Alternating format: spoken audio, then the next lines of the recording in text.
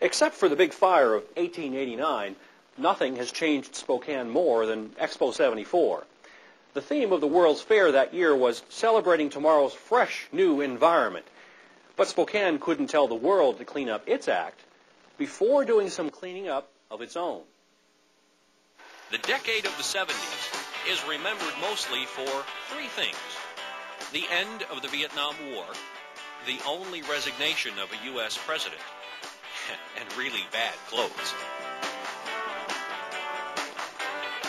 If you're from Spokane, you also remember the 70s for Expo 74.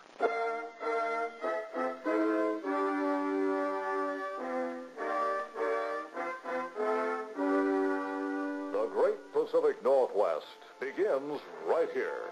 World's Fair 74. Spokane, Washington, site of the World Environmental Fair. World's Fair 74. Celebrating the birth of tomorrow's fresh, new environment. Come share a world of excitement. Take a ride over the falls. So much to see and to do. You could never see it all. Come join the fun, magic and music. You want to be there too. Our whole new world's waiting for you. Expo 74 is the event few people believe will ever happen, in a town few people know exists.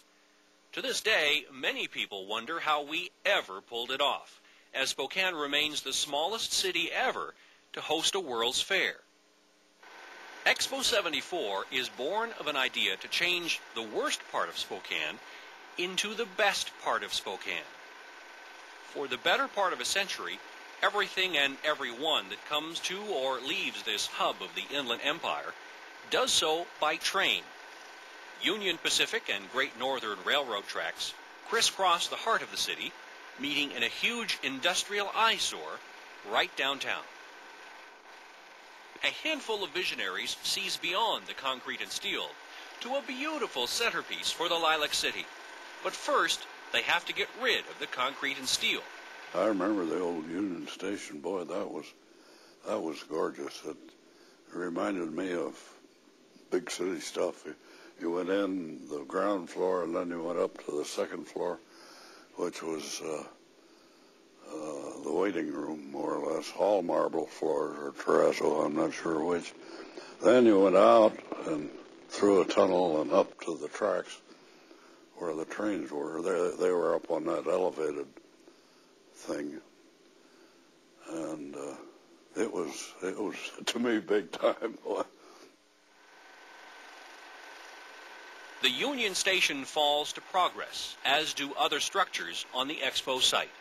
Some, like Crystal Laundry, surrender a decades-old claim to their site by the river for Expo.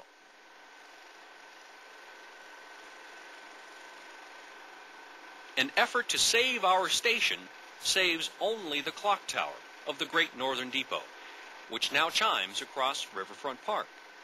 To me, it was like opening up a new world, you know. I mean, you could go down there, and it was so peaceful, and you could walk around, and you could see everything, see things that you hadn't seen before. Expo was wonderful. I'm so glad they left the park down there. I'm very glad they left the park down there, because it's still nice to go down there and walk around.